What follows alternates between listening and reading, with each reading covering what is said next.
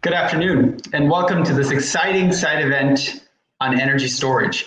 First of all, I'd like to thank DOE, the Department of Energy's Office of Technology Transitions, for organizing and gathering this important panel. The staff there works hard on coordinating the technology transfer activities across the Department of Energy's extensive R&D enterprise.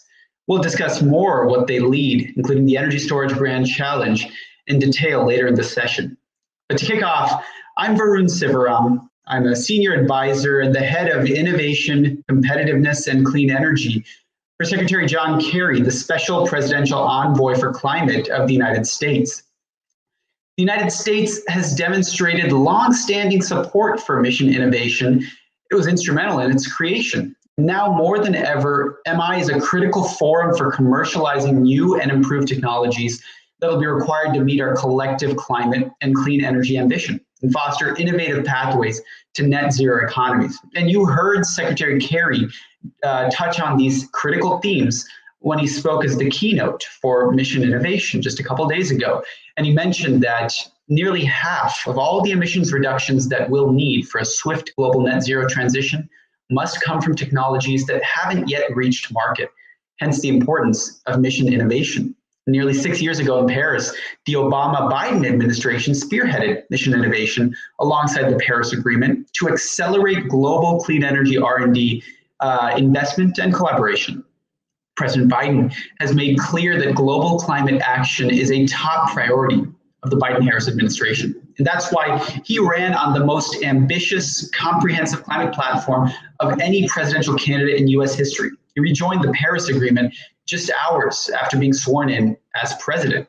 And at the Leaders Climate Summit that President Biden hosted within the first 100 days of his administration, he underscored his support for mission innovation and made a raft of commitments on innovation for the United States.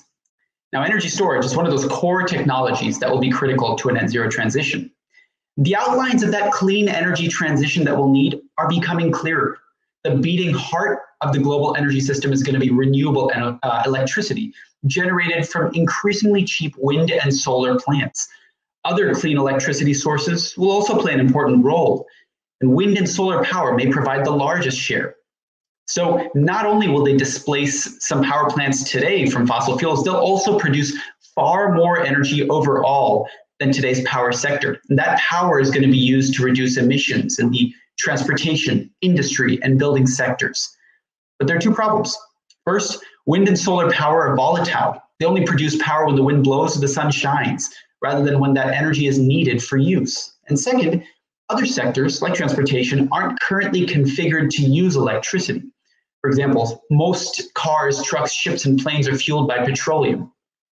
Energy storage can solve both problems. First, it can act as a buffer for intermittent renewable electricity generation, storing excess energy during windy or sunny times and supplying energy when demand rises. And second, energy storage technologies like batteries can displace fuels like oil, for example, to power electric vehicles. Over the last decade, the cost of lithium-ion batteries, a leading storage technology, has fallen by 90%. Its use in electric vehicles and on power grids has exploded, and those trends look set to continue. Bloomberg forecasts that by 2040, a majority of global new vehicle sales will be electric, and that in the electricity sector, over $600 billion will be spent on storage alongside the growth in renewables. The US represents the world's fastest growing market for grid-scale battery storage. It's going to be the largest global market over the next 3 years. Energy storage is a critical part of the Biden-Harris administration's climate goals at home and abroad. We plan to continue to drive down the cost of batteries already being deployed and commercialize new and innovative technologies needed to meet our own ambitious national energy and climate goals, as well as those of our mission innovation partners. And you'll hear a lot more from my Department of Energy colleague, for example, but I'll quickly mention that our ARPA-E agency has a program on long duration storage called DAYS. We have an energy storage innovation hub at Argonne National Laboratory. A Department of Energy supported company, QuantumScape, is now worth more than $10 billion. And across the federal government, not just at the DOE, but elsewhere, for example, at the State Department, we support work to increase the flexibility of electricity systems around the world, particularly in countries like India, where fast-growing energy demand and renewable energy deployment mean that we have a real opportunity for renewable transition. At the Leaders Summit, you heard Secretary Kerry reaffirm the U.S. commitment to innovation, and Secretary Granholm of the Department of Energy commit the U.S. to slash battery cell prices in half again by 2030. Meeting this goal will go a long way toward decarbonizing power systems and transportation systems. Electric vehicles are getting more affordable around the world, but batteries remain the single biggest cost component to customers. The United States has already made a number of other investments and goals around energy storage, including cutting the cost of clean hydrogen by 80% by 2030 and reducing the need for critical minerals in battery supply chains. And so the goals of energy storage tie directly into the themes and objectives of this next critical phase of mission innovation, as members step up their collective ambition and cooperation to launch a decade of clean energy innovation and globally interconnected RD&D efforts to accelerate the implementation of Paris, including the path to net zero, by making clean energy affordable, attractive, and accessible to all. Innovation is key. It's a key element of the US's global climate and clean energy leadership. And we'll continue to reduce our emissions. We'll slash emissions by at least half by 2030, as the president committed to, and we'll decarbonize the power sector by 2035, ultimately reaching net zero emissions economy-wide by 2050. So the US only accounts for less than 15% of global emissions today. So as part of our leadership at MI and elsewhere, we plan to drive innovation collaborations that lower the cost and increase the pace of decarbonization for all countries.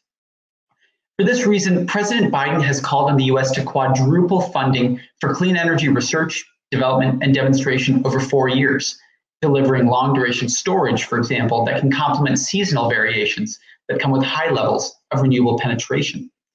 Accelerating the development and commercialization of clean energy technologies is a whole of government effort. The Departments of Commerce and Treasury and State all play critical roles along with the Department of Energy and many other institutions. We'll hear more on this point from one of my Treasury colleagues later on. And we're pursuing and revamping bilateral and multilateral innovation partnerships with our MI partners and Mission Innovation itself. By COP26, we intend to announce major new demonstration projects in critical technology areas spanning the globe. We'll hear from colleagues from the World Bank, another multilateral organization that helps match storage technologies to country and region-specific challenges. There is tremendous opportunity to learn from these demo projects and test cases so we scale clean energy quickly enough to meet the challenge the climate crisis presents. Connecting the on-the-ground reality in countries and markets around the world, particularly in these fast-growing emerging economies, with the innovative work occurring in the United States, is critical to commercialize and deploy technologies to help reduce emissions, improve lives, and address climate change. So with that, I'm delighted to introduce my interagency, international, and multilateral partners in this endeavor who will share more about the challenges and opportunities that create these tipping point innovations and cost reductions in energy storage. These ambitious efforts include DOE's Energy Storage Grand Challenge, Treasury's work on international financing and commercialization, and World Bank-backed projects and partnerships to prove energy storage technologies. I'd like to go now to Eric Shea, our first speaker. He is the Director for Grid Systems and Components at the U.S. Department of Energy, and he conducts cutting-edge research and development for new grid hardware technologies, including energy storage, robotics, and power electronics. Can we hand it over to you, Eric? Thank you. Great. Thank you very much, Varun, for that introduction. As he mentioned, I am with the Office of Electricity within DOE, but I'm speaking to you today as the Technology Development Track Lead for the Energy Storage Grand Challenge. The ESGC, as an overview, has an intent to make the U.S. a global leader in energy storage innovation, manufacturing, and utilization. We have a vision to have storage technologies contribute to a U.S. and a world energy system that is resilient, flexible, affordable, and secure. And we want to do all of that by 2030. As you heard from Varun, achieving this mission is a key enabler of the entire suite of decarbonization goals, especially when variable renewable energy sources and the electricity system become a much greater share of the total energy supply system. So I wanted to put a very fine point on the need for accelerated innovation. So the Biden administration very quickly out of the box issued a goal to have the electricity sector carbon-free no later than 2035. So in order to have hundreds of gigawatts of new clean resources in operation, achieving their project commercial operational date by 2035, we'll work backwards. At least 3 years ahead of that, you'll need the project final investment decision leading to start of construction so that bulldozers can begin building all the resources necessary to achieve full decarbonization. 2 years ahead of that, you're going to need to complete your design, secure the manufacturing commitments, and finalize any kind of supportive market structures and policies so that financing can go into place so that you can actually begin construction. Which brings us to today. We have fewer than 9 years to validate technologies that will be operational for 10, 15, perhaps even 30 years. So any way you slice it, we have a very real need for not just accelerated innovation, but validating those technologies and deploying them. So an effort like this requires an enormous amount of coordination, even within the Department of Energy. We have a wide range of technologies included in this effort. So not just bidirectional electrical storage, which includes batteries, electrical mechanical systems like pumped hydro or flywheels, but also chemical and thermal storage, and flexible generation and controllable loads. Basically anything that can time shift the consumption or generation of electricity. We have a wide variety of offices spanning the full range of the TRL scale, from basic materials science, research and discovery, all the way out to systems analysis, manufacturing, and commercialization. Just to give you even more of a detail on all of the different activities across DOE, these are tables that you'll find in the Energy Storage Grand Challenge Roadmap Appendix that outlines all of the different efforts related to energy storage and the offices responsible for them. So you'll see the offices that work on bidirectional electrical storage, including electromechanical and electrochemical technologies. And while lithium ion today is a very important part of the storage picture, we're also investing in other technologies that might have other qualities, like the ability to scale to very long durations, or the ability to use completely different, more earth-abundant supply chains, like sodium or zinc. Beyond bidirectional electrical, there's also chemical and thermal storage technologies, a lot of heat and mechanical with attractive properties there, and then power electronics, and then flexibility within generation and loads. So there are an enormous amount of small individual activities that are being coordinated from the materials and component device stage of technology maturity all the way out to investments, operations, markets, and end of life. The Energy Storage Grand Challenge itself is made out of 5 tracks. I lead the technology development track, and I will give you more details on that as we go along. The manufacturing, the supply chain track addresses major challenges to lowering manufacturing costs, accelerating scale up, and also looking at the entire life cycle, including recovery, second use, and end of life. The technology transitions track looks at 4 areas, collaborating with external entities to enhance access to experts, facilities, and intellectual property at the national labs and across DOE, providing industry and market analysis to spearhead commercial activity, working with our interagency partners to identify opportunities for collaboration and engagement, and to develop real-world projects to demonstrate and validate these technologies. The policy and valuation track is a genuine cross-cut effort to develop coordinated DOE-wide analysis to technical assistance that supports effective energy storage policies, no matter what the technology, and across a variety of market structures and regulatory structures in the US. And finally, in order to do all of this, we need an effective workforce, from R&D to manufacturing to deployment, operations, and maintenance. All of these new technologies will require new sets of skills, providing new opportunities for a wide range of skill sets. So one of the things that is unique about the Energy Storage Grand Challenge, at least for DOE, is that we are leveraging later stage commonalities. So I spoke up front about the wide variety of technologies that are included within this effort. And traditionally, DOE has worked in technology-focused, we'll call them silos for lack of a better term. And all of those activities on the basic materials and device and systems research, that will continue. But what we're leveraging here is the cross-cutting nature of later stage work. So once a device is connected to the grid, it's not it's not as important anymore, like what the chemistry is within the battery, so much as the battery performs as the grid needs.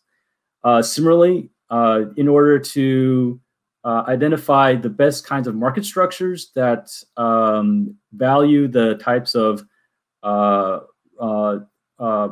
sort of time shifting capabilities that energy storage brings, it really doesn't matter what is in the black box or what is behind the inverter providing the electrons back and forth. Again, these issues are common across all of these technologies. And so by leveraging these commonalities and joining efforts, it allows us to present a much more unified and accelerated framework for accelerating integration and deployment and commercializing all of these technologies at scale. So in developing the Energy Storage Grand Challenge framework, we developed a set of use cases to quantify the ways in which storage benefits specific users and use cases. You've often heard that storage is many different things to many different people, and that is exactly true. There is no one way in which storage operates, is valued, or should be deployed. And so I'll go through a couple of these use cases to give you an example of what we did. So the first use case, and probably the largest one by scale for the grid, is, of course, facilitating grid decarbonization. And here we want to ensure grid flexibility and continued reliability as the electric power system evolves.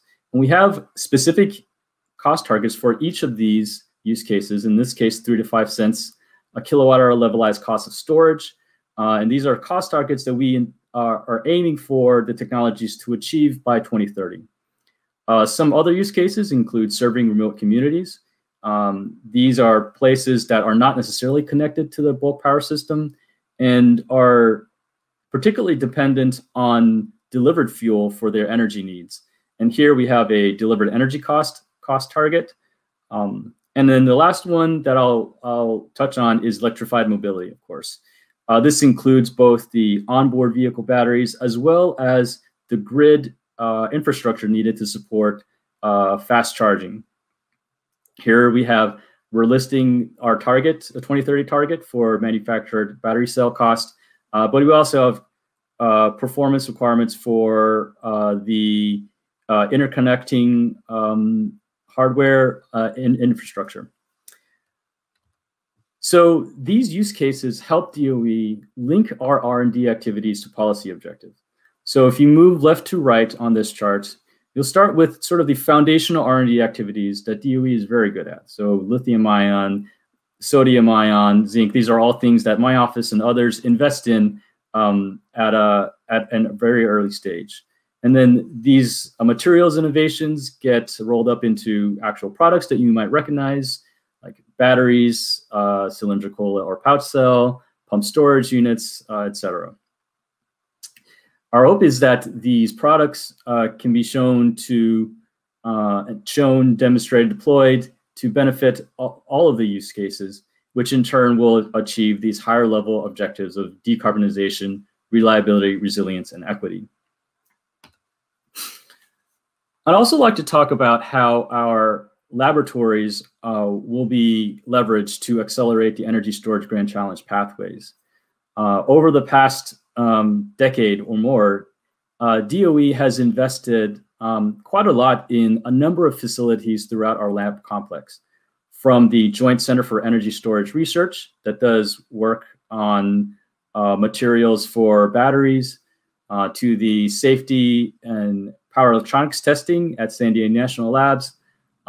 We have a wide variety of facilities and capabilities to help industry accelerate their energy storage time to commercialization, no matter what the technology or what stage they're in. Two of the facilities that I'll touch on here in more detail. First is the Grid Storage Launchpad, which is now under construction at the Pacific Northwest National Laboratory. And that's going to focus on materials validation at a small prototype scale to 100 kilowatts. The intent there is to test as early as possible if a new chemistry would be suitable for use on the grid. So instead of waiting until you've had to spend millions of dollars for your first prototype only to discover whether or not your chemistry is actually suitable for grid duty cycles, we can test that much earlier, like when the prototype is at the button cell stage. The other facility I'd like to touch on is ARES, the Advanced Research on Integrated Energy Systems at NREL.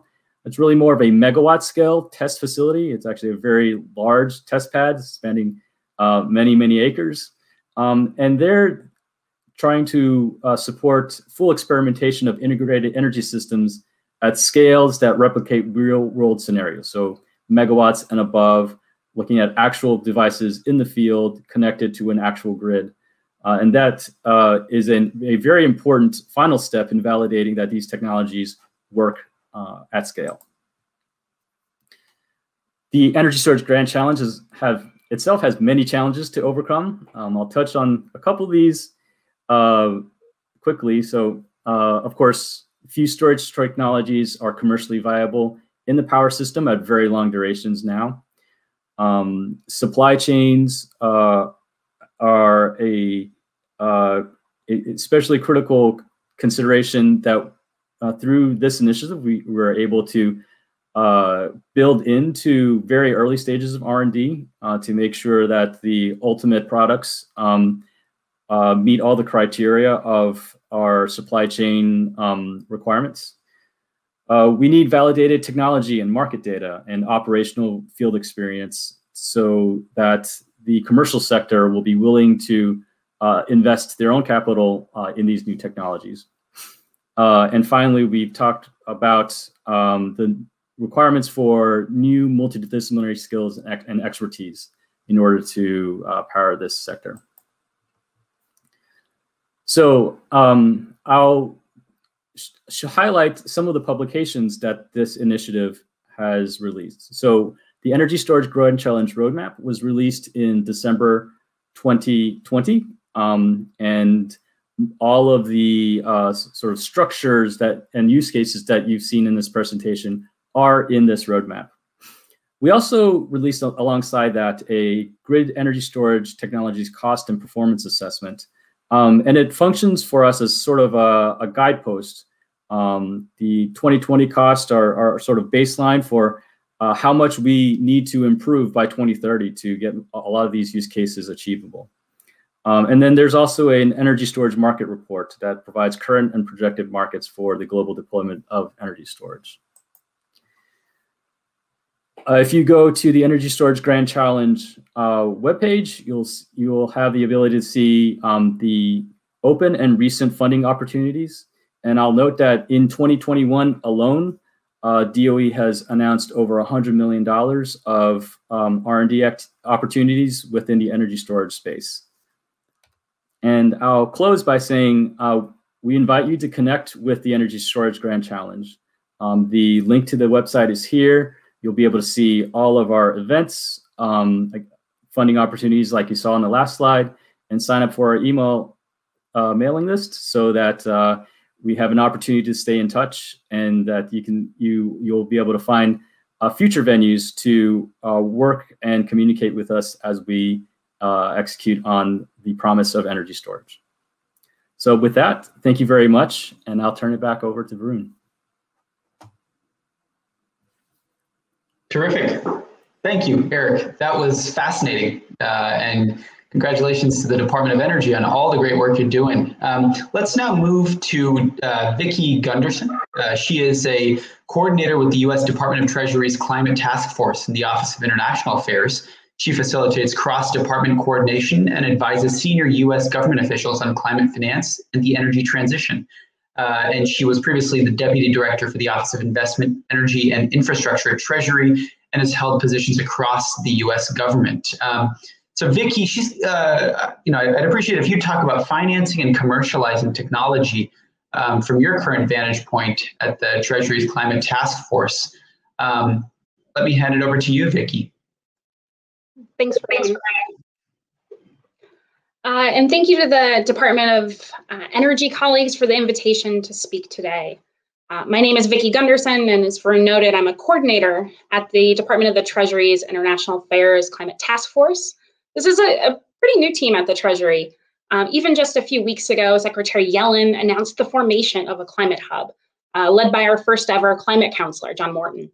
The hub coordinates and enhances existing climate-related activities across the department, including domestic finance, econ policy, tax policy, and international affairs, where I sit. Our team in international affairs is really focused on facilitating and helping to integrate climate considerations across the range of international policies, tools, and programs. So next slide. Secretary Yellen underscored alongside President Biden at last month's Climate Leaders Summit, the global community has only a short time to avoid the most catastrophic effects of climate change. We need a sprinting start now to achieve a net zero emissions by mid-century, and you've heard a little bit about that already. As we look to achieve net zero emissions, the steps countries take this year to set the world up for success will make all of the difference. That first step really is about decarbonization of the power sector and transitioning to cleaner sources of energy. According to the International Energy Agency, almost 40% of global carbon dioxide emissions come from the power sector. And as you can see from this graph, 29% come from coal-fired power alone. We must transition the power sector away from coal and to utilize low-carbon electricity generation sources. Looking at other sectors, transportation, buildings, even industry, transitioning their primary energy use to electricity will help to decarbonize those sectors and ultimately put us on that path to net zero by mid-century. Decarbonization of the electricity sector is key and will require electricity systems to be flexible while remaining affordable, particularly for the most vulnerable global populations. And I'm going to argue today that energy storage is one of those key technologies to making this all happen. Next slide.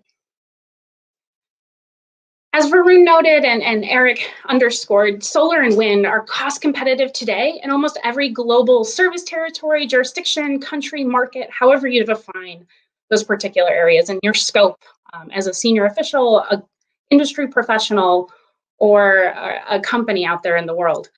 Just last year, the International Renewable Energy Agency reported that despite the global pandemic, the world added 261 gigawatts of renewable energy capacity. Almost 50% higher than in 2019. Solar is leading the new source of renewable electricity. 127 gigawatts was installed. And this is followed by wind with 111 gigawatts. The US, similar trends, 15 gigawatts of solar added, 14 gigawatts of wind. And really, renewable energy is outpacing fossil fuel electricity generation and added capacity every year. It accounts for more and has for almost the last 5 years. Interestingly, in 2020, North America, Europe, and Eurasia all had net decommissioning of non-renewable electricity sources. So next slide. As you think about intermittent renewable penetration increasing, decreasing use of thermal generation, the utilities are looking for grid management solutions. As shown in this plot, which is a bit wonky, but I think underscores the point, especially for stationary storage, the wide range of tools or use cases, as Eric noted, and I'll underscore, that energy storage technologies can provide. Varying power and rating energies. So not all batteries, not all storage systems are the same. They have different functionality, and identifying, utilizing, and scaling the right tool, the right technology for the right use case is really important. Initial use cases for global stationary storage have really been focused on ancillary services markets, those short requests for time, frequency response, voltage management, and in some cases for buildings and other things, arbitrage to take advantage of time of use prices in that mid-range. It's been concentrated in places where there are market signals, price signals, and the value for that service is defined. However, not every market is structured that way globally. Valuing energy storage in order to send that market signal to drive deployment is critical. Batteries, I really think, are uniquely positioned to provide many of these services. If you look at this graphic, they span multiple durations, multiple power ratings. They offer a flexibility that can be very well utilized outside of the limited applications of pumped hydro, which accounts for almost all storage around the world. But you need unique geological configurations. You need the time to do that. They're not readily deployed in every market or jurisdiction around the world. Use cases and deployment of storage have really benefited from the cost of lithium-ion batteries in particular coming down. This has been driven by the economies of scale of electric vehicles. I think Varen said 90% in the last few years. However, deep decarbonization will require that long duration storage, that 4 to 8 hour window to maybe even cover that span when the sun goes down and the wind hasn't quite started to blow as effectively in those late hours in the evening. And as such, new battery chemistries will be particularly useful. And plugging into what the Department of Energy is doing, the research, and being able to scale those will be important. But we need to expedite that technology transition from the lab to the pilot to the demonstration, commercialization, ultimately final deployment, global deployment, where you start to utilize all of those great financing tools, project finance and other mechanisms. As we look to get there, governments, development finance institutions such as the World Bank have a role to play in bridging these market gaps. By financing pilot and demonstration projects, providing technical assistance to utilities and stakeholders, and looking to deploy storage technologies that increase market demand for these products. Next slide. That combo, as I talked about, of intermittent resources plus loss of thermal power, those black start capabilities, ancillary services, et cetera, and a decreasing battery storage costs are really driving global development, in particular for battery stationary storage. So you can see from this plot, data produced by the Bloomberg New Energy Finance. It's described, as you can see in this graph, in 2020, battery stationary storage deployments reached an all-time installed capacity high. 5.3 gigawatts, 10.7 gigawatt hours of energy storage were added to the global electricity system. It's predicted even next year, this year alone, I should say, 9.7 gigs, 9.9 gigawatt hours of new capacity will be added. And over the next 3 years, the market is expected to grow at a 37% CAGR.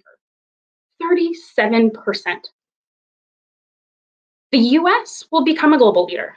Next year, it'll predicted to account for roughly 40% of all global energy storage capacity.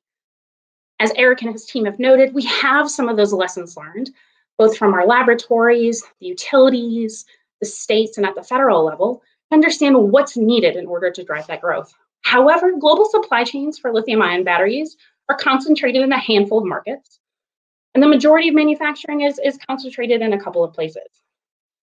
As the United States looks and other actors looked to what we're going to need for our systems, investment in next generation of energy storage technologies, those new chemistries, including for long duration, are really important. And as Eric noted, really position the United States to resume leadership in these key sectors and offer a new way to engage with our global partners. Again, decommissioning of existing carbon-intensive electricity generation, added renewable energy capacity, long-term policy signals, and an economy focused on catalyzing innovation are key drivers for the energy storage markets around the world. The climate crisis presents a unique challenge and a valuable opportunity to create millions of jobs, strengthen working communities, and achieve environmental justice. Next slide. And part of that, the key will be financing, public and private. Also critical to accelerate that progress towards net zero emissions future and catalyze investment in renewable energy and energy storage systems. We cannot succeed in achieving our global goals for climate change if we don't have a credible plan for mobilizing money that is required. At the Climate Leader Summit, President Biden launched the first U.S. International Climate Finance Plan. It's focused on specifically thinking about international climate finance and how to leverage whole of government expertise and resources. As the world's largest economy, the United States can play a critical role in mobilizing climate finance, especially for the world's poorest and most vulnerable communities. The International Climate Finance Plan is a government strategy and a vision for climate finance out to the 2025 horizon. It outlines key steps, instruments, things the US government will be doing to mobilize climate finance, to tackle climate change, to support the Paris-aligned financial flows, and to signal to other governments, institutions, stakeholders that the US intends to work closely with all of you to deploy climate finance more efficiently and with the highest impact. I won't go into the details of the plan. It covers a host of things from scaling up climate finance to mobilizing private sector to taking steps to end international financing of carbon-intensive fossil fuels, as well as making international capital flows consistent with low emissions, climate resilient pathways. Plus a bunch of wonky stuff about defining and measuring and reporting on climate finance. You can find the report online, but I'll highlight a couple of things that Treasury is offering to do, which I think will be relevant, particularly following who's speaking after me.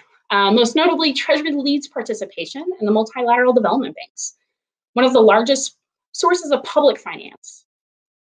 Part of our commitment under the U.S. International Climate Finance Plan will be directing our executive director offices to work with partners to help promote the institutions, the implementation of ambitious climate finance targets and policies. We'll be supporting additional private sector financing for quality infrastructure, storage systems being included, and development that incorporates economic, social, and government standards. Additionally, part of that market signal in this energy transition and achieving global net zero emissions is sending market signals about the things that we're looking to decommission. Treasury will be providing guidance on fossil fuel energy activities, and we'll use our voice and our vote to encourage the MDBs to phase out such support for such projects. Next slide. In closing, as we protect the livelihood around the world and keep ourselves on a path towards less than 1.5 degrees C, we must get on that path today. We need to set ambitious net zero goals. We need to electrify as many sectors as possible. We need to decarbonize the electricity sector with renewables and storage solutions. We need to mobilize public financing to mitigate those effects. And we need to do it together. At the end, we can only achieve our goals if curtailing climate change through collective action. And Mission Innovation is a great example. We need to deploy innovative technologies and energy storage as part of that solution, a critical part. As a global community, we have to set ambitious targets, set goals, work together, and really sprint towards a better, safer, cleaner future. I look forward, and we at the Treasury look forward to meeting this challenge together. Last slide, thank you so much. I look forward to continuing the discussion. Over to you, Varun.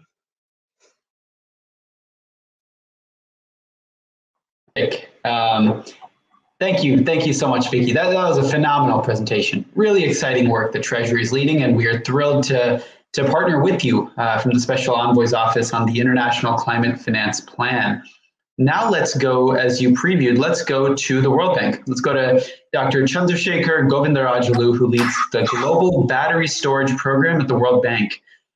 He has more than 20 years of experience working at the World Bank and the International Finance Corporation on energy efficiency, energy access, and renewable energy across 15 countries in South Asia, East Asia, the Middle East, and North Africa.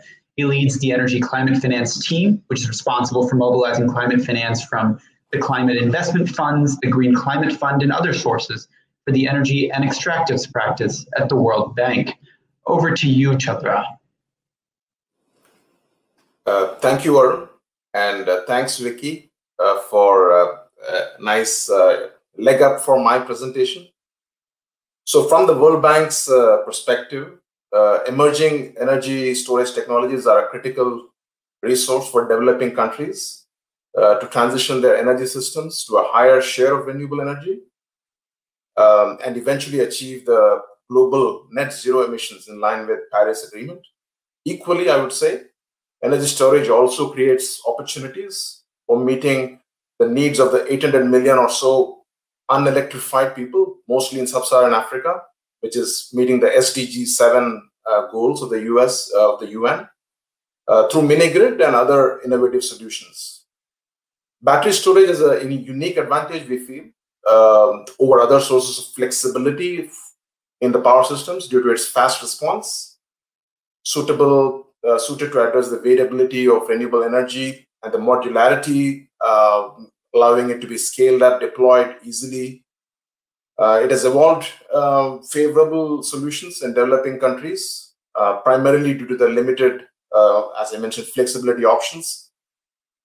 Despite these very positive trends, we are still not there yet in many of the developing countries because of fragile grids, environmental conditions, low capacity, and so on.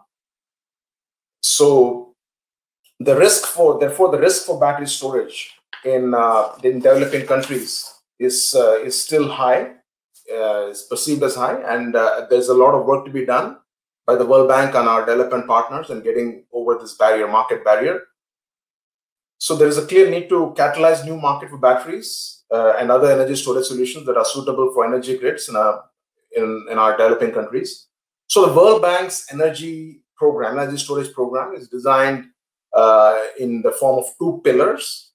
The first one is investments, and the idea is really to get some of these kickstart projects and programs going in our developing countries. We see a lot of demand both from middle-income countries like India and South Africa, who are trying to integrate ever greater amounts of renewable energy in their grid and are looking for options to increase the flexibility, and battery storage is one among the other options, and really exciting because of the cost trends and convenience and so on. Equally, we see the interest among the least developed countries and fragile countries as well, because they are often burning a lot of heavy fuel oil, and solar plus storage offers a very economical solution to overcome their energy access issues. So in addition to the investment side, which we work very closely with the climate investment funds and the other global funds to make this possible in our developing countries. We have the second work stream, which is called the Energy Storage Partnership, which is focused on developing knowledge base and technical capacity for energy storage, through cooperation and stakeholder engagement. So we have designed these programs in such a way that there is close complementarity between these two programs. So we try to distill lessons from across the world to influence the work program of our energy storage partnership, and equally we design the work program and then bring back the lessons to bear on the projects that are being developed in our countries, in our client countries. So in terms of our portfolio of battery storage, it is pretty diverse. We have hybrid projects in fragile countries such as Central African Republic, projects in small island nations such as Pacific Islands, Comoros, Maldives, mini grids in sub-Saharan Africa, and as well large-scale utility-scale projects in South Africa, in India coming up, and so on, and Ukraine coming up, so on. So overall, we have already committed financing for about 2.75 gigawatt hours of battery storage, and we have an additional 2.5 gigawatts and a further 2 gigawatts, overall about 7 gigawatt hours, I would say. That's where we are. Now coming back to the energy storage partnership. So this is really in order to respond to the client needs on the knowledge agenda for energy storage. The World Bank and the Energy Sector Management Assistance Program, ESMAP, established the ESP in 2019 to help respond to deployment of deployment of energy storage and bring new technologies to developing countries' power systems. This partnership aims at fostering international cooperation in 4 areas, I would say broadly: technology research, development and demonstration, system integration and planning tools, policies, regulation and procurement, enabling systems for management and sustainability.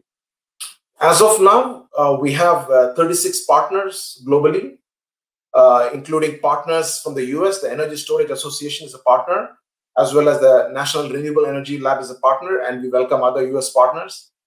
And we have European partners like the UK Bureau, Business and Industry Department, Faraday Institute, and so on. We also have developing country partners like the Solar Energy Corporation of India, the Moroccan Solar Energy Agency, and many others. CSIR, Mukulu is from CSIR. CSIR South Africa is one of our key partners as well. So we have already been operating for a year.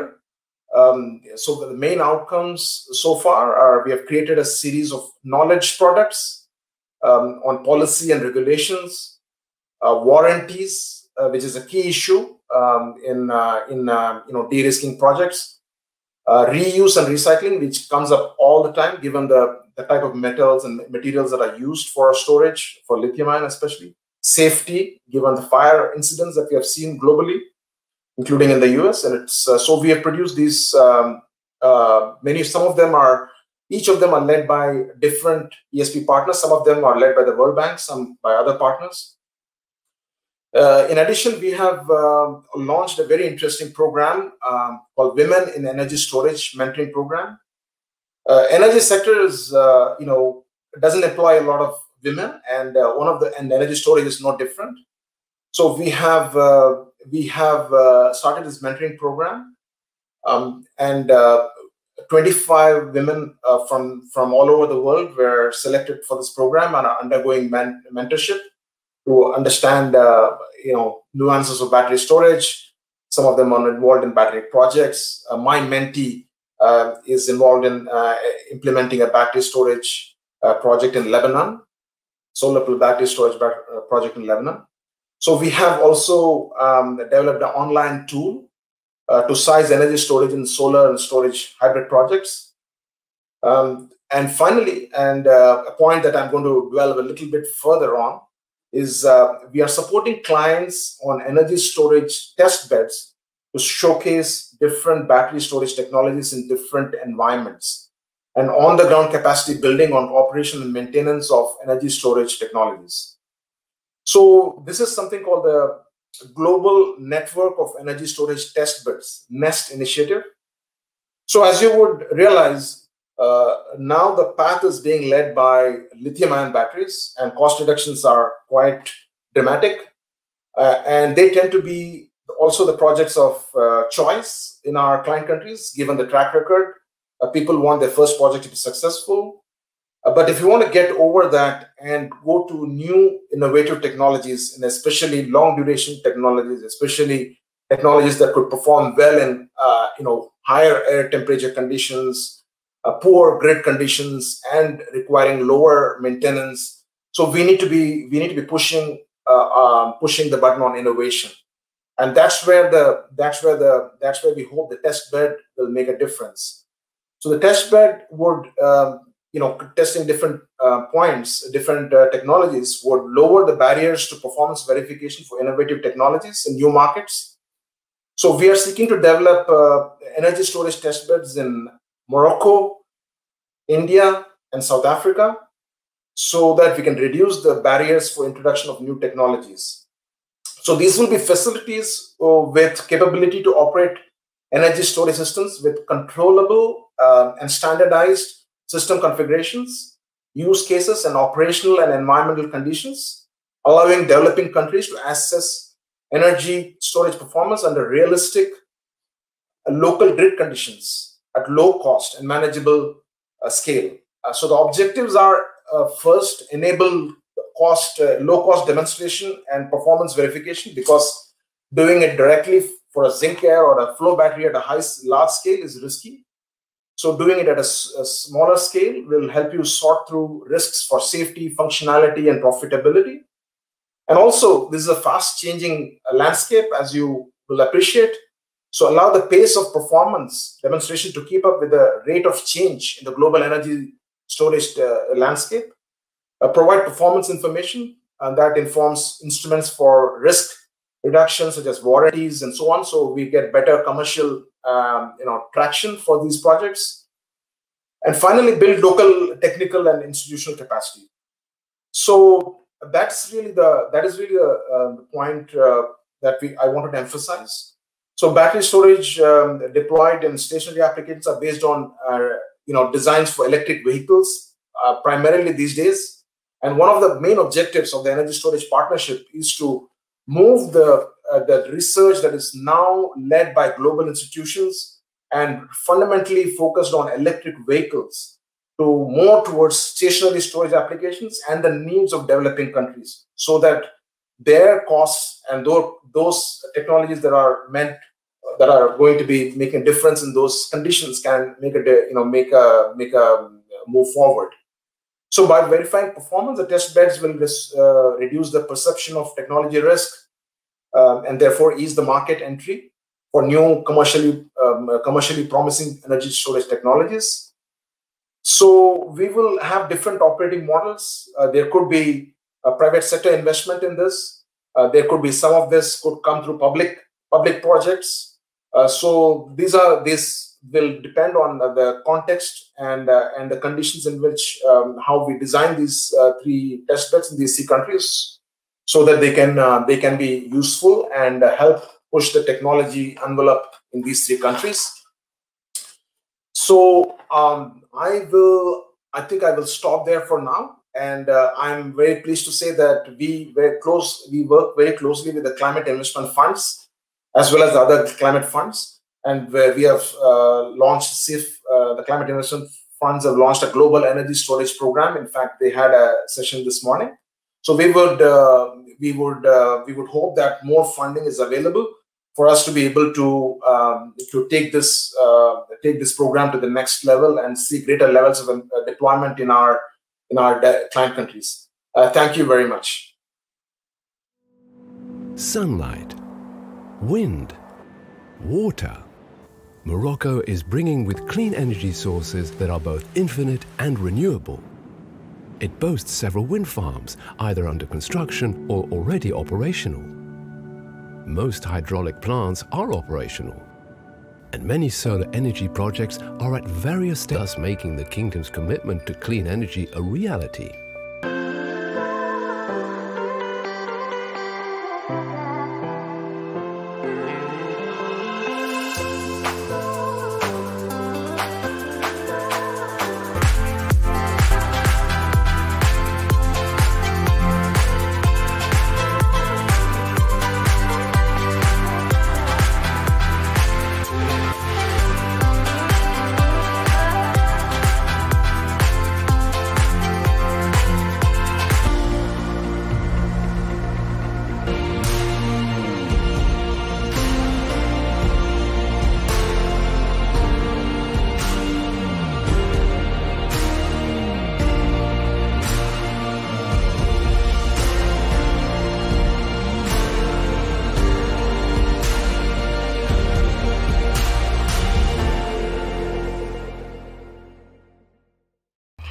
Mazen leverages its successful experiences as well as a network of industrial and international partnerships to serve as an accelerator for the path to market of solar, wind, and storage technologies.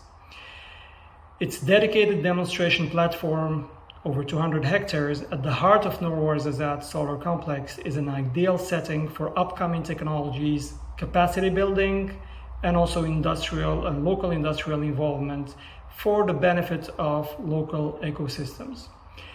Mazen is proud to partner with the World Bank SMAP program as a battery test bench, part of the global network of energy storage test beds, or NESTs.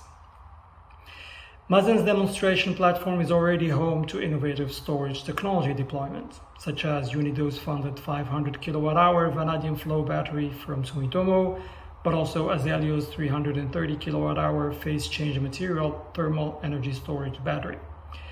Mazen is looking forward to host other battery storage demonstrators through its partnership with the World Bank SMAP program. With inexpensive renewable energy generation, competitively priced storage will form an ideal combination for a fully renewable solution for Africa. The opportunity that lies ahead of us should be mindful of Africa's constraints and development urgencies and needs, and in particular, local job creation and technology transfer.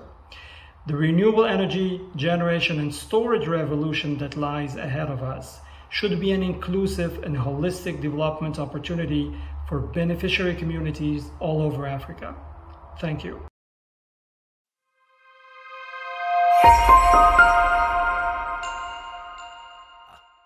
As a signatory to the Climate Change Paris Agreement, South Africa is committed to reducing its carbon emissions.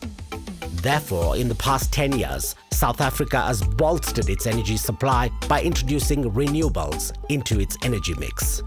This energy mix constitutes renewable energy sources dominated by wind, solar PV, biomass, and hydropower that contribute to the country's greening of its national energy grid.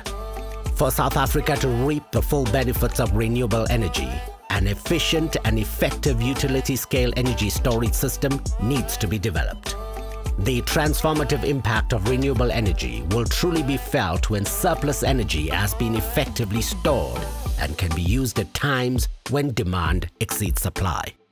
Energy storage will undoubtedly have a positive impact on an economy when pressure on the grid is alleviated, leading to minimized disruption of industrial outputs. The bottom line is that effective and efficient storage will require more than a car battery. It demands innovation. The Council for Scientific and Industrial Research has heeded this energy call. As a member of the Energy Storage Partnership, in collaboration with VITO, CSIR has embarked on a project to research and develop South Africa's first test bed for electrical storage. This project is developed with the framework of the World Bank Energy Storage Partnership and is aligned to the Department of Mineral Resources and Energy Risk Mitigation Program. The CSIR seeks to achieve 4 strategic objectives, namely, demonstration of the effectiveness of battery energy storage at grid scale, testing of individual battery technologies under real-time operating test regimes, the establishment of the probable life cycle of various technologies under real working conditions, and the establishment of the round-trip efficiencies of various units. CSIR researchers are currently well ahead of developing material-based technologies which make up the components of battery cells, intend to improve the electrochemical properties used in energy storage systems. South Africa has an abundance of materials such as manganese and other mineral resources. The CSIR has capitalized on this advantage and is experimenting and producing various materials with manganese that can be used to best store energy. Our drive to bring together experts both locally and globally echoes our commitment to excellent, efficient, enabling partner-driven initiatives that seek to outperform.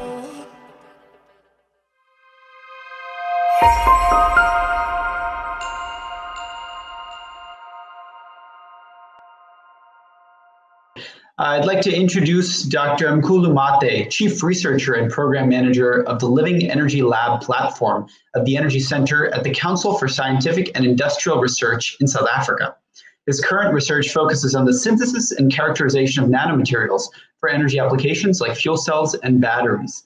Dr. Mate is a current chair of the advisory board of the Process Energy and Environmental Station at the University of Johannesburg. So would love to hear you talk about the new energy storage testbed capability being funded by the World Bank in South Africa. Good afternoon, and thanks to the Department of Energy for the opportunity to share the events and the developments that are happening in South Africa on indoor and outdoor testbed, accelerating technology to market and serving the power sector needs for the country. I will jump right in and indicate the presentation outline, which is as is there.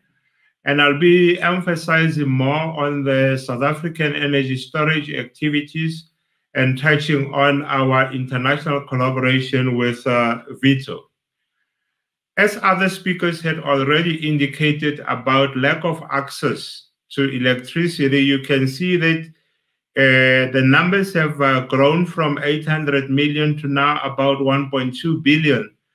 And the majority of those, about 600 million, are in sub-Saharan Africa, and that offers itself as an opportunity for storage, because you'll be looking at different ways in which we can be using storage to the grid with renewables and also using storage as standalone. Sadly, you can see that when we are looking at the global lithium-ion battery cell manufacturing, none of the activities are happening in Africa and part of South America. You can see where they are concentrated. And if you're looking at lithium iron phosphate, which is the one that's popular for storage, stationary storage, it would be ideal to consider having such capabilities built in Africa. Why build those capabilities in Africa? You can see the storage market for Africa growth projection is that by 2025, it would be about 2 to 3 gigawatt with cost revenues of 4 to 5 billion. The analysis would show that the growth is going to be mostly in stationary storage. And so from where I'm coming from, the Living Energy Lab project, it's a new entity that is combining projects that are linked to solar PV, energy efficiency, and electric vehicles in that first cluster. And in the second cluster, you can see that we have mini IRP and thermal storage modeling. And then the test beds would be part of the energy storage test bed and battery chemistries, where we are currently working on establishing an indoor test bed facility for cells and module testing. And then later on, we'll be working towards establishing the outdoor test facility with the World Bank initiative, where we'll be demonstrating different chemistries for stationary application. We have heard from the talks of Eric as to how fast the technologies is evolving. And if you're looking between 2016 and 2030 along the Y, you can see that the advanced lithium is getting matured, and then you are working towards higher safety levels. And you can see that in the future, lithium air batteries and lithium sulfur batteries, and also when we are looking at post-lithium, it's going to be solid-state batteries for EVs, and other batteries would be working for stationary. And therefore, it makes sense that there is always development and deployment and testing and piloting of these battery chemistries. So in as far as the South African energy storage landscape goes, there is a venture capital or an industrial development corporation that had conducted a study where they have identified the area of use, the purpose of use, and the range. And suffice it to say that I will just concentrate on the bottom one on the gray table there, which shows the customer energy management system, which is for this lower range. And then you can imagine that the people that don't have electricity would be able to derive value from those things.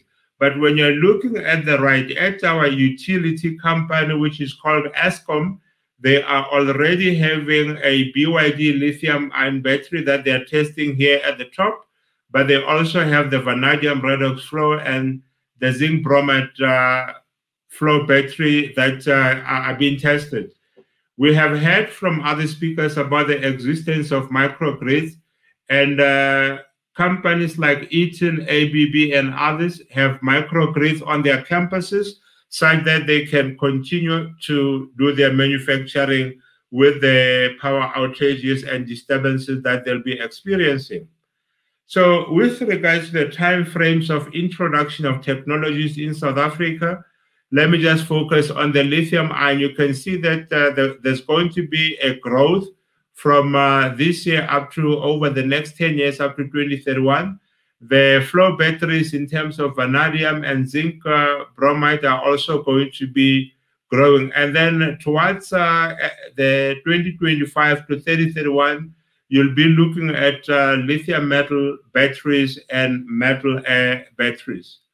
So why do we want to have this energy storage test bed? We know that normally there are desired performances from batteries, and then we also have those that are real measured performances.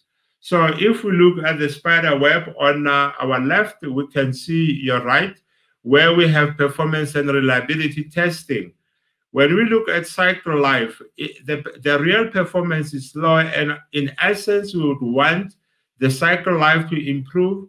And then also, if we are looking at the calendar life, we will also want it to improve. And you can see that when it comes to safety, there has been a lot of development and progress that has been made also with energy density. That in itself affords opportunities for the future, where you can also see that according to the calendar life, there is a time and temperature and resistance dependence, but which is underpinned by the temperature. And you can see that at lower temperatures, the performance are better and over a longer time, and then you don't have an increase in resistance.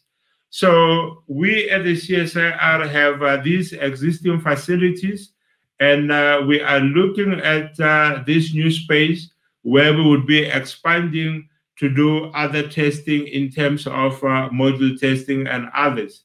So from our collaboration with VITO, we have a 3-year Flemish government funded program, which is also an example of international collaboration.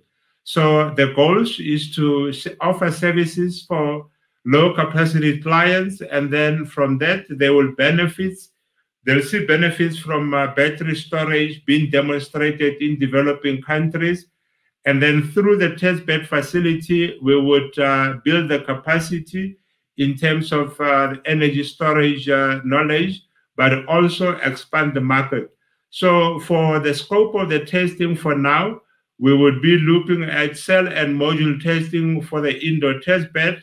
And later on with the developments with the World Bank, we would be looking at outdoor testbed. And then with this project, we will be able to bridge the gap to bring new knowledge and also to bring new technologies for implementation. So we will establish a testing infrastructure. We will support innovation in the field of energy storage and microgrids. And through all of this, there will be knowledge and tools for the assessment of business cases and sustainability of storage solutions. And overall, the test bed will be a training ground for energy storage operators and end users. And so what we have in at the CSIR currently, we have these capabilities in terms of cell testing, pouch cells, manufacturing, and then also energy management system. We are building the skills in battery module pack and others. And but more importantly, the services that are identified for testing initially are performance and reliability as seen from the spiderweb diagram, and also work on aging testing, calendar life, and also the cycle life, as we have indicated that these remain some of the challenges to be addressed in the testing regime. And so our utility company, Eskom, has a test facility as mentioned by Chandra in his talk, and there they are demonstrating the effectiveness of battery energy storage at grid scale, and they are also testing individual battery technologies under the real testing regimes. And why they are doing that is with the aim to test all under identical low discharge profiles over a minimum period of 3 years so that they can see how deployment would look like. And I would like by concluding to say that the lack of third-party testing facilities and energy storage testing skills are a challenge to be addressed in the developing countries where we have limited infrastructure because the equipment is expensive, and we have heard from Vicky that there are challenges with financing. But more importantly, we would start to have locally manufactured batteries. So I'll conclude by saying developing countries have awareness of the energy storage landscape, but they have isolated activities with pockets of growth and excellence emerging. With the market analysis, the local energy storage stakeholders need third-party testing. And for technical analysis, there's lack of adequate skills in energy storage and testing expertise.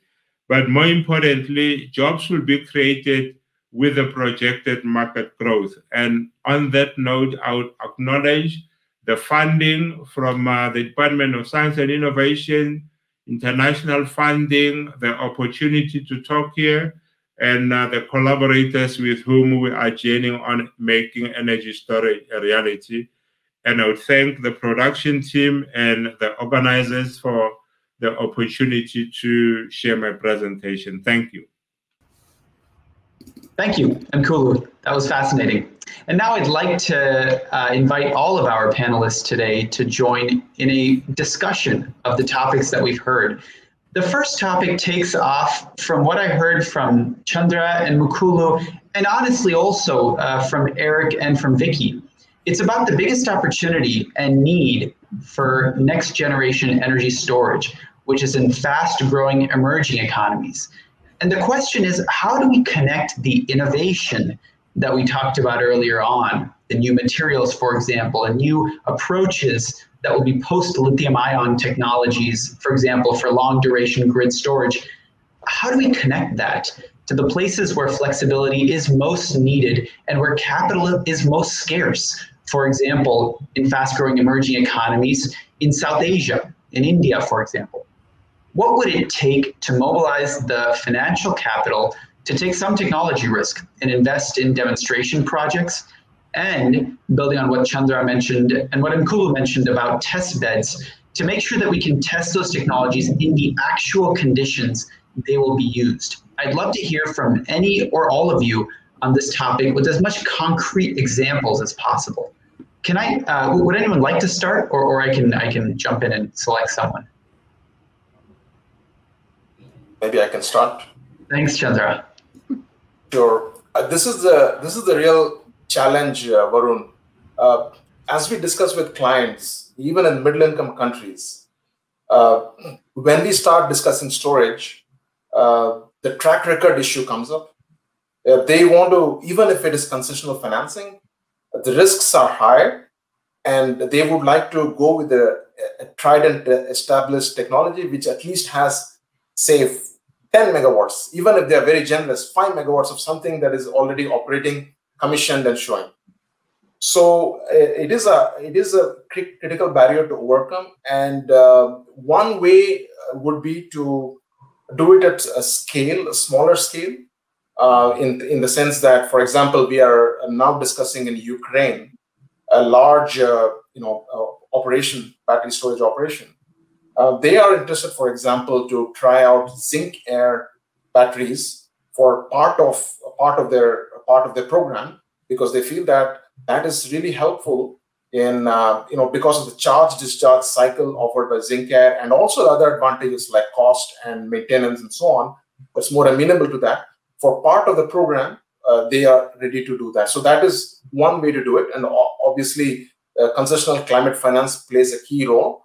And we are funding this project not only from IDRD resources, but also from climate finance resources from the Global Energy Storage Program. Thanks. Thank you, Chandra. I was curious, Mkhulu, if you had a thought on this. Yes, thanks, Varun. My thought is going to be the importance of piloting and demonstration is essential, where you are able to, at the same time, build on industries that are not existing in those developing countries, when you're also skilling the people, because we have realized that the new technologies, as Eric indicated, would need new skills. And when we are talking about new chemistries, there's an element of safety. So we have to have, in being compliant with climate change, be good environmental stewards, that we are able to do recycling. And I think the risk that Chandra has talked about in terms of who wants to finance, if you're looking at the amount of people that don't have connectivity, you then say anybody who's going to invest would have a greater market share. So it's going to be a first mover market that would determine. And also, if you're considering that some of developing countries, including South Africa, have abundance of minerals. So with what Vicky was saying in terms of private partnership, in terms of funding, there can be funding structured between your mining houses and your utilities. Thanks for that question, Varun. Thank you, Mkhulu. Anybody else want to opine before we move on to our next question? Sure, I can jump in. Go ahead, Vicky. I think as we talk about scaling finance, whatever the tool is, one of the things in new tech is technology risk. But in emerging markets or any market around the world, there's a whole host of risk profiles associated with a project. Construction risk, political risk, financial risk, let alone the technology risk. And as we think about scaling storage, and those projects moving forward in a variety of different locations with different price signals, different policy and regulatory environments, which are really critical to utilizing all of the use cases and functionality to make storage systems economical. That distribution of risk and who is best allocated to take on that risk becomes really important.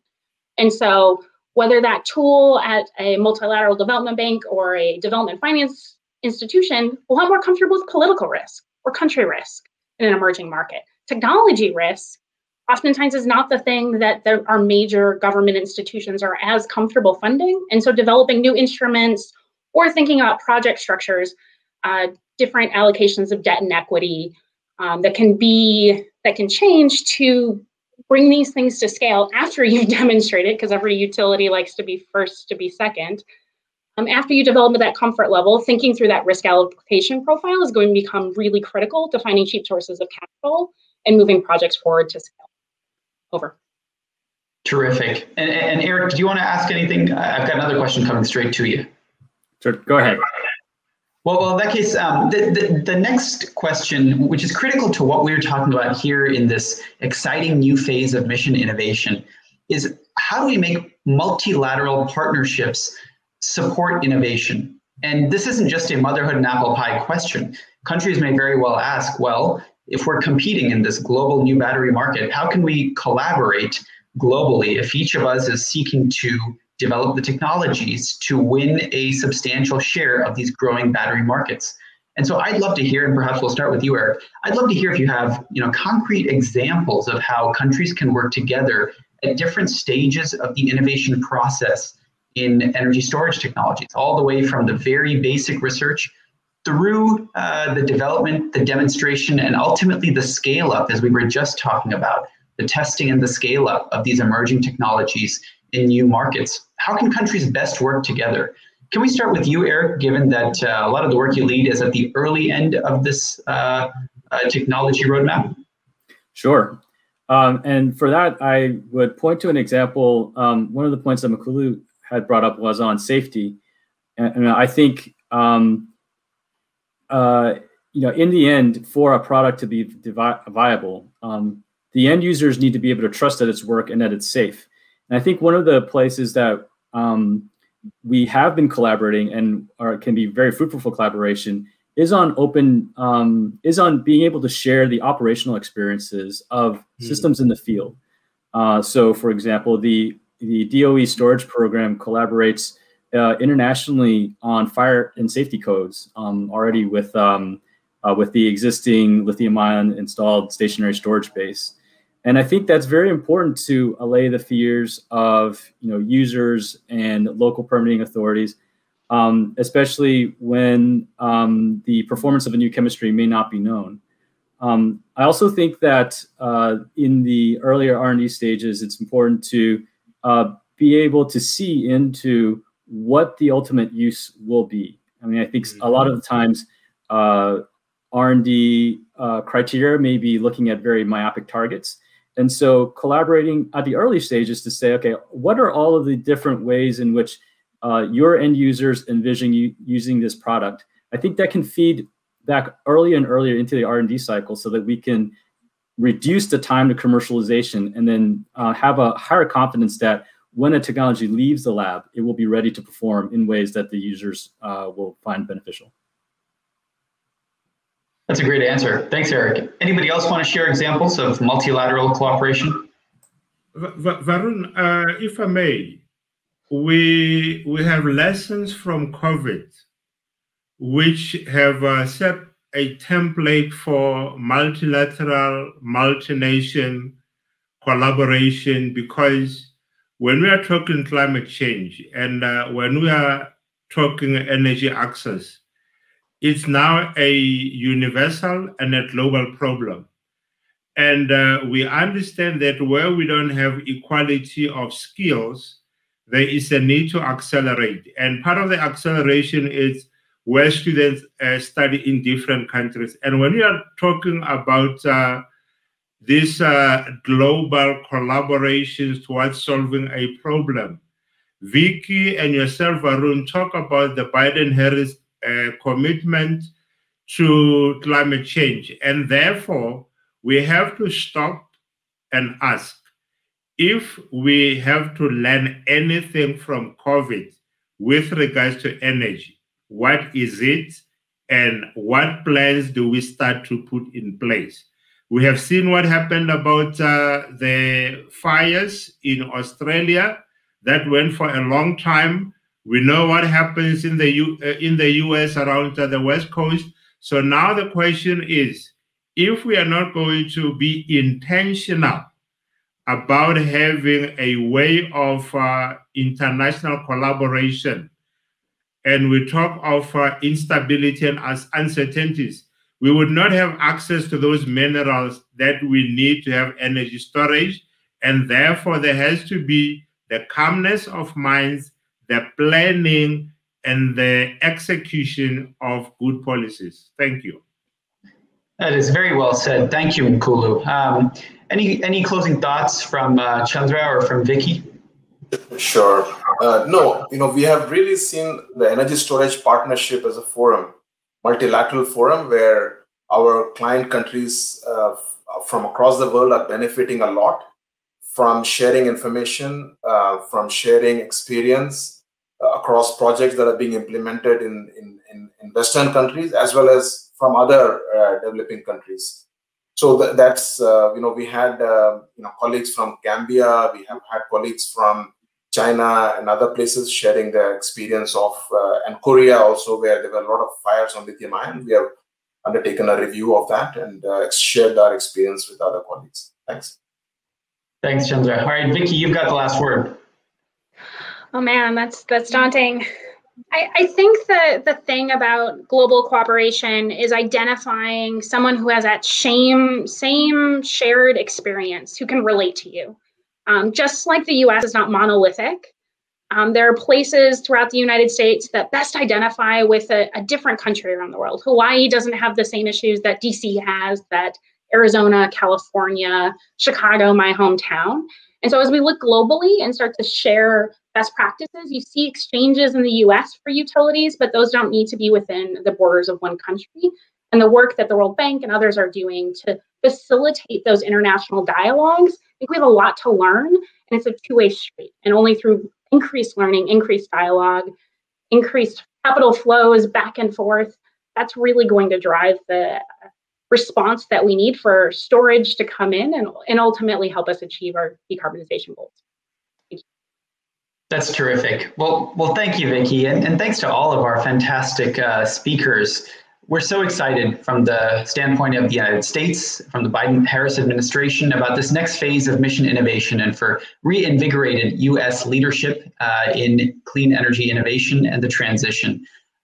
Thrilled to have everybody here for this important event on this important topic of energy storage, and hope you enjoyed the rest of this terrific week. It's great to see everybody. Thanks again for the time, and signing off from here in Washington, D.C. and around the world.